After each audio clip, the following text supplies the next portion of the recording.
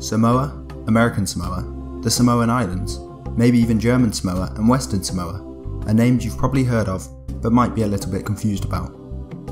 I'll start by saying that German Samoa and Western Samoa refer to the same area, that of Samoa.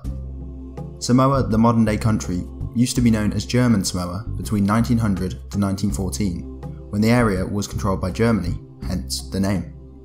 This territory was succeeded by the Western Samoa Trust Territory, which was the official title of the island when New Zealand, under the British Empire, took over the island during World War I.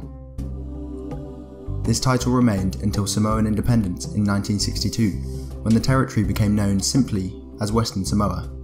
And then finally, in 1997, the government changed the name to just Samoa, as we know it today.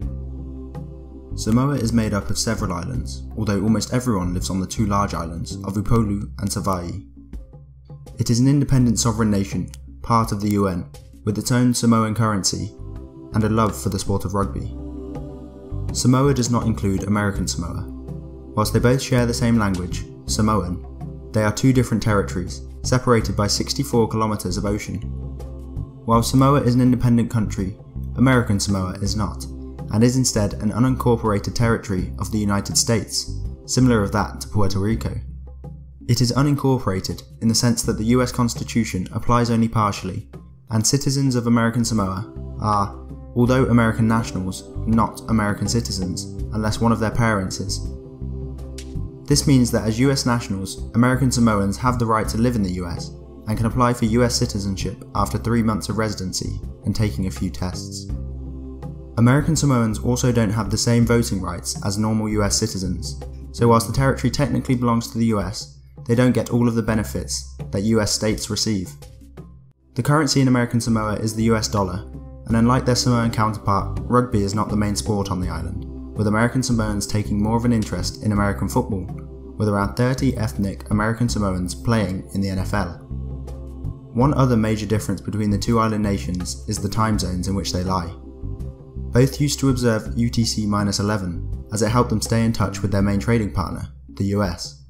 However, over time, Samoa grew closer to its continental cousins, and its main trading partners became Australia and New Zealand, but the time difference was making things difficult. So on the 29th of December 2011, Samoa skipped a day and went straight to the 31st of December, adjusting their time zone to UTC plus 13. American Samoa stuck with the same time zone because it still, understandably, has close ties with the US, meaning there is a full 24-hour time difference, 25 hours in the summer, between Samoa and American Samoa. So you have Samoa and American Samoa, and the term Samoan Islands refers to the islands that make up Samoa and American Samoa. However, it's not quite as simple as just that. Since the term Samoan Islands is a geographic term, and not a political one, it's simply a name for this particular archipelago on which Samoa and American Samoa lie. However, American Samoa has land that doesn't fall within this island chain. Swains Island is located 372 kilometers north of the rest of American Samoa, and because of this, it is part of the Tokelau island chain and not the Samoan Islands. Because of its location, Tokelau, the dependent island territory of New Zealand, claim that Swains Island belongs to them. However, it currently belongs to American Samoa, and subsequently the US. This means that you would be technically incorrect if you said that the Samoan Islands cover Samoa and American Samoa because of this tiny atoll 372 kilometers away. To summarise, German Samoa and Western Samoa are historic terms for Samoa, the modern day independent country. American Samoa is like Samoa's brother, located 64 kilometers away, but it isn't a country in itself, but a territory of the US that isn't treated the same as a US state.